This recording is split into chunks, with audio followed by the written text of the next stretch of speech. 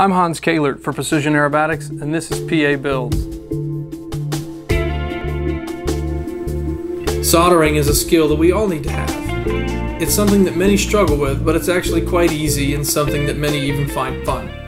The best pieces of advice I can offer for soldering RC components is to 1. Have a powerful iron. A 40 watt unit is the smallest I would ever recommend, and I use a 60 watt unit with a base that allows me to adjust the heat level. 2. Use a high quality rosin core solder that's sold specifically for electronics use. 3. Use a chisel shaped tip. This gives you an increased surface area. 4. Have a way to hold the workpieces together like a soldering jig or a set of third hands. 5. Don't be afraid to crank that iron up. A cold iron will require more time on the piece, allowing the wire to dissipate the heat down its length. This is fighting a losing battle. And 6. Finally, give your finished connections a good tug to test their integrity and expose any failure-prone cold joints. Their appearance isn't always enough to pick them out. After the wires are cleanly stripped back, the strands twisted, and they're clamped, clean the iron's tip on the damp sponge and then feed fresh solder onto the tip. Keeping the molten solder here allows for quicker heat transfer, and will now tin the wires that will be joined. Place the solder on the bare wire and then touch the molten puddled tip to the wire. The solder should flow into the bare wire nearly instantly.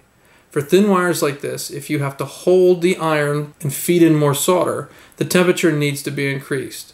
Heat is a necessary evil, but we need to minimize the contact time to avoid transferring heat down the bare wires. The other extreme is also true. If it's too hot, it could instantly melt the insulation. So the contact needs to be minimal on thinner wires. When we do battery connectors with thicker wire, they take the heat a bit better, so we can hold it there a little longer. Once you have both sides tinned, cut and slide your heat shrink tubing into place. Clamp one side into the holder and prepare a clean tip with a fresh puddle of solder. Now bring the wires together again and touch the tip to the pair. The solder should flow out immediately and envelop the pair. Molten solder will appear bright and shiny like mercury. Hold the wires together, trying not to move them, until the solder cools and hardens, taking on a grainy, duller appearance. If you've been holding the wires in your fingertips, you're probably feeling the heat creeping down the wire. So if you need to, use a set of pliers or forceps. When doing battery connections, it's the same idea. We must first tin the areas to be joined like the pads of these Dean connectors. Though the contact time here will be more, again, having the right amount of heat is critical for success without melting the connector body and misaligning the contacts.